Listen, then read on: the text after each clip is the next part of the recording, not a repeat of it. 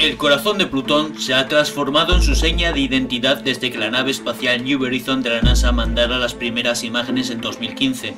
Es bonito, es romántico, pero para los científicos es un auténtico dolor de cabeza. ¿Cómo se formó? ¿Oculta un océano bajo la superficie? Son algunas de las preguntas que se hacen, y de momento solo hay hipótesis.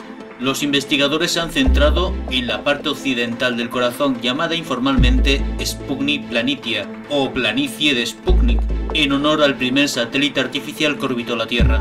Se trata de una cuenca profunda que contiene tres tipos de hielos, de nitrógeno, de metano y de monóxido de carbono. Según una hipótesis, la mitad occidental del corazón de Plutón se formó dentro de una gran cuenca de impacto, creada hace mucho tiempo por un gran objeto del cinturón de Kuiper que impactó contra Plutón.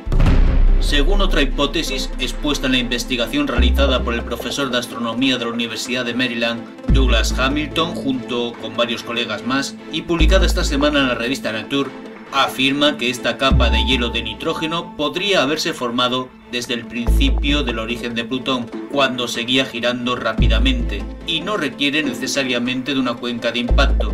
Así, la existencia de Sputnik Planitia se explica en esta hipótesis por el clima complejo de Plutón, debido a su inclinación de 120 grados del eje de rotación. En comparación, la inclinación de la Tierra es de 23,5 grados. Y una tercera hipótesis, o modelo de trabajo, también presentada en la edición de diciembre de la revista Nature, se apoya en la hipótesis de la cuenca de impacto, pero además añade la presencia de un océano bajo la superficie de Plutón.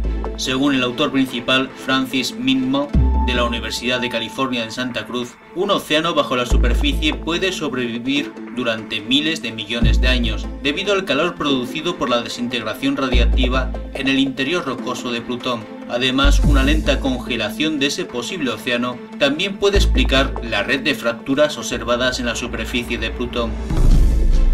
La existencia de un océano demostraría que Plutón, aunque es un planeta enano, resulta ser un mundo dinámico con un montón de incógnitas y misterios por investigar.